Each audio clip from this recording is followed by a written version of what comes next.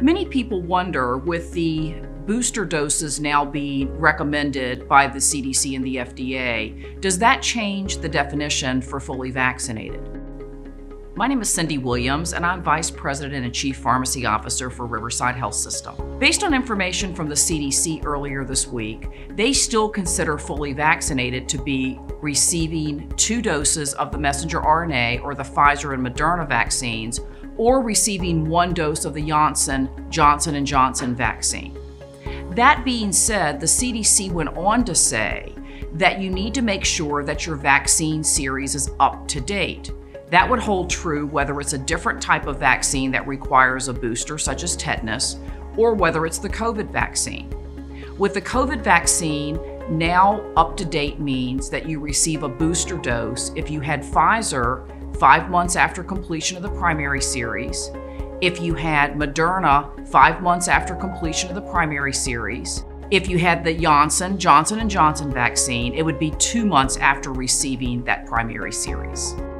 One of the groups that currently doesn't have an option to get vaccinated at this time and is still at risk of getting infection are those under the age of 5.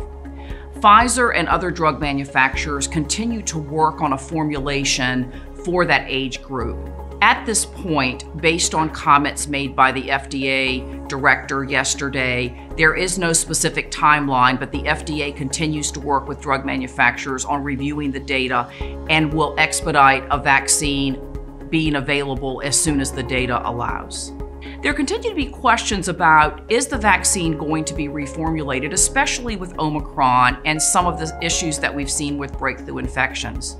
Based on a press conference earlier this week by the FDA, while vaccine companies are continuing to look at all of the variants that we've seen to this point and evaluate changes needed to the vaccine, it is doubtful that there will be a vaccine specific to Omicron. There's a couple of reasons for this. The Omicron variant, because it is so much more contagious, is very rapidly moving, and the expectation is that the peak of the Omicron surge will occur within the next month to 6 weeks.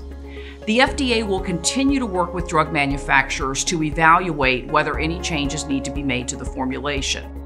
That being said, we do expect that there will be additional boosters needed for COVID vaccines, and that eventually it may be very much like the flu vaccine, where there will need to be a season-specific formulation that we receive every year.